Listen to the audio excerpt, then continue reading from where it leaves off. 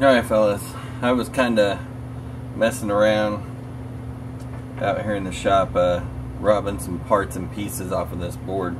Testing out the old Miller Falls soldering iron I bought the other day. And it works great, by the way. Great. Works way better than the old Weller that I had.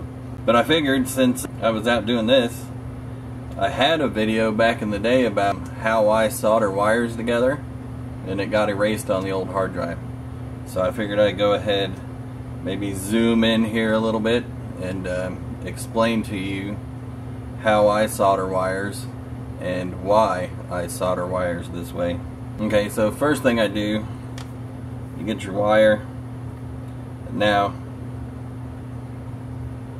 the way I splice wires together, it does take a little bit of wire. This is a little bit excessive, but I'm hoping it will be better for the illustration purposes of showing you how I do it. But you got to get a good twist on that wire. Then whenever you connect them, you make an X, fold both of those wires over, and then this wire you're going to run out on this side, keeping it as tight as you can around that wire, just going around it in a loop. This side, the same thing.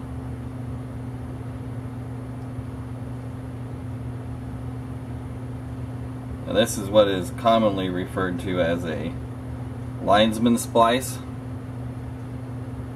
And when you pull on it, it actually sinks in together and locks it in place.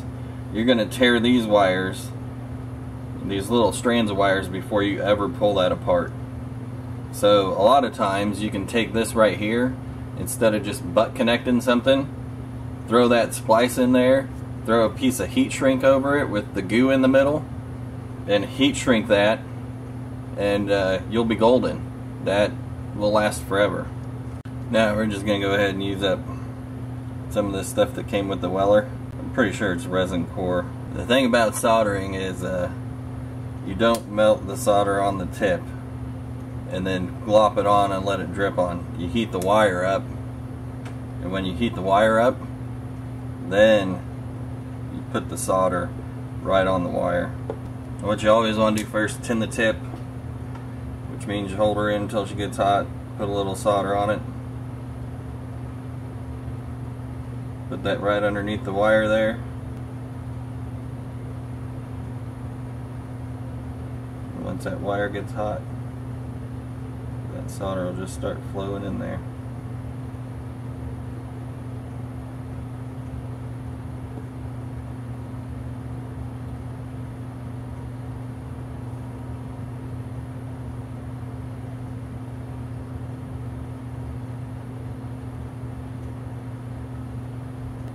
All you have to do is touch the wire.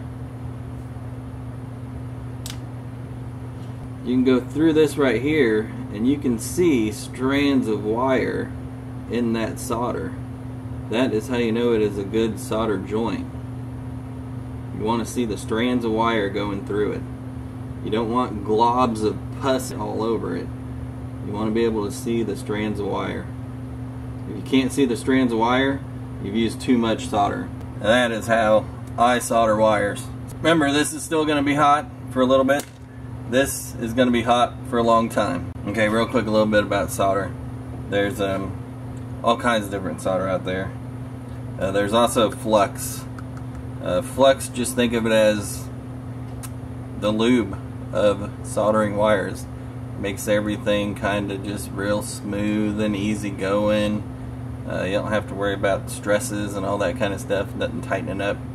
Relaxes everything, lets it flow, lets it go where it needs to go. So that's flux. This wire, this solder all came with that Weller kit, so I don't know exactly what it is. I'm guessing it's probably rosin core, which means it has the flux built right in the middle, and it's probably tin and maybe a little bit of silver. But there's all kinds of these different. There's more lead-free silver solder. Some of them work better with the soldering irons, and some of them work better with fire. This here Burns-O-Matic, it is made for flame. So now you probably can melt this with some heat, but it's built for flame. Just good old electrical resin core solder, lead-free, silver bearing. You get the old school stuff, the Dutch boy. It actually is leaded solder. So this stuff right here is great. The best stuff in the world for wire. This right here, as you can tell, is for your keister. I don't know if this has lead in it or not, but looks awful silver. Looks awful silver. And then of course there's the desoldering stuff. This right here, you get a pool of solder, you stick this braid in it and it'll suck it up. Give that liquid solder something to stick to instead of re-sticking to this. Put her down on there, put that braided wire on it and suck it right out. There's also this handy little guy. You get something in liquid state, you have her pressed in, stick that tip down there, and it'll suck that solder right up in there. Make little bitty balls and stuff like that. So that's also another good way of doing that. Now I've tried the old bugger suckers for the kids, the big blue bulb syringes. They don't work. You need that plastic tip on there. And even this plastic tip, I've melted her quite a bit. Quick short little video, maybe. It might turn out to be a little long. I ramble and ramble about all kinds of different shit. But anyway, like, comment, share, subscribe. Love, hate, hardknocksforge@gmail.com. Don't send me any panties. They never fit.